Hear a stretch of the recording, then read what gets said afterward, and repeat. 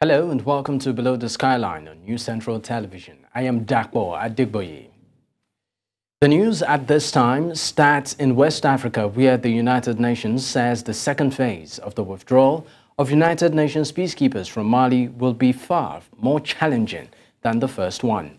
While briefing reporters, the United Nations Special Representative to Mali disclosed that the landlocked country is struggling with a surge of terrorist assault that she claims have damaged the region's infrastructure. The United Nations representative reaffirmed that the international organization is committed to taking all necessary steps to guarantee that the pullouts take place. And of course, staying in Africa, we understand that in South Africa, pathologist Dr. Johannes Steenekamp is at a stand in the Senzo Meyiwa trial today, focusing on injuries that led to the death of former soccer. The doctor told the court that the deceased's secondary examination found that ECG stickers were situated on the chest of Meyiwa. This indicates that there was an attempt to resuscitate, which would show the condition of the heart. He further explained that it indicates that the bullet tore through the heart, resulting in a tear in the right chamber of the heart, which pushes blood towards the lungs. It also partially tore the right coronary artery. Now, the doctor also added that the bullet also bruised the upper lobe of the lung and tore the lower lobe, which caused bleeding. He further stated that Meyiwa survived seconds or even minutes after being shot, but definitely not hours, which is contradictory to the witness that were in the house on the day of the shooting. Ben Malusi, a lawyer, joins me from Joburg, South Africa, to shed more light on this. Thank you so much for your time. Thanks for having me. All right, so let's get straight to it. Can you just give us a context of what the doctor said today at the continuation of the trial? A lot of it were quite technical for a layman, but from what we gathered, it looks like the evidence from today is far different from what we've heard from witnesses who were in the house that, of course, the murder happened. Thank you so much, man. I think this brings a tear or two to the people that were in court today to actually hear how the deceased actually got wounded. It wasn't a very beautiful scene to see that. But what we can gather here from what Mr. Steenekamp said, just to help you with the pronunciation, it is Mr. Steenekamp. So what we've gathered there is that the gunshot was actually executed at a close range, based on the fact that Senzo had, abrasions and a burnt skin, where the gun was actually placed on his chest when he was shot.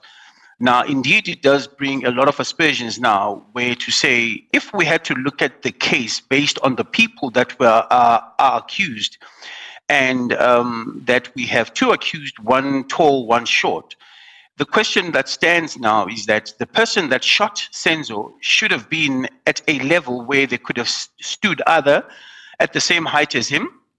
And based on the trajectory of the gun, of the bullet, we hear that he was shot from the spleen, which is the top part of the chest, down towards the waist on the exit point, meaning the guy had to be tall. Now, it brings contradiction to accused number 3, who is said to have had the gun, because he's a shorter fellow. Now, if it has to move and we have to give the gun to accused number 2, which is a non-starter because he was not in a possession of a gun based on the statements of the people that were in the house, it leaves us with one assumption to say somebody in the house who had either the same height as Senzo or taller than Senzo might have pulled the trigger. Now, we understand that a ballistic examination will take the stand tomorrow. Should we expect to hear a different testimony again, or just to put you in the spotlight? What can we expect from, the ballistic expert?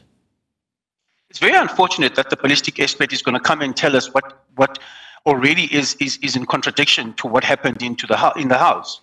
We already know that the gun in contention has been already excluded from the crime scene by the previous investigating officer who has claimed and denied its existence within the crime scene based on the ballistic report that he received when he arrested accused number 3. So the question that is going to be brought about now, that's going to bring a lot of question, is which gun is this that they're speaking about? Because the ballistic report that came out on the first gun that was taken on the arrest of accused number 3 has proved not to be involved in the scene. So now the gun that is currently being brought and questionable, the ballistic evidence is going to point to the gun and say, yes, this is the gun that was, this is the bullet, or this is the gun and the bullet, and they are in cohesion. Those two come out from the same spot. But the fact of the matter is that, is this the real bullet that actually was found on the scene, or was it placed in order to divert the gun that was actually in question? Looking at also, the one thing that's also going to be a problem with this one here is to find out tomorrow from the ballistic evidence to say the lacerations that are caused into Senzo's wound, the direction of the wound, they need to match a 9mm weapon based on the evidence that is currently being brought into court. And anything other than that would mean that is not the gun, or that is not the caliber of weapon that was used to deliver the fatal wound that killed Senzo. So we've got a problem. So we've studied a bit of the report. We've looked at the measurements and the sizes of bullets that go into each gun. And this particular bullet, or this particular size, presumptuously so, points in a direction of a 38 special. All right. Now that the case, is taking a different direction, do you think that this is the right time for the judge to bring in a docket 375? And if this happens, what are the implications of this particular docket? Yeah. So remember, in the court of law, it is the state that has what we call the dominus litis, which is the ownership of the case. They own the case. They own the proceedings of this particular case. Now, what they need to do now is, based on the evidence that is currently being given or currently presented in the court of law, if there's any extracts by any chance that lead to either the defense or the state going to make reference in the docket 375, it is then by default that the docket needs to be brought into contention, either by way of joinder or by the way of allowing this case to go to the end and then restarting a case 375 based on if the judge is going to come and say, I'm giving all the witnesses, or sorry, all the accused a 174, section 174, which is a discharge from the offense of murder, and therefore there's nobody that has been found guilty from the people that have been presented to me as the court of law. Therefore, it opens up a case to say there is a docket which is also still outstanding, which is 375, that needs to be taken into its full process of the law. Then everybody that was a witness in this case becomes a suspect. All right, thank you so much for your time. Thank you so much, and thank you for having me. Have a great day.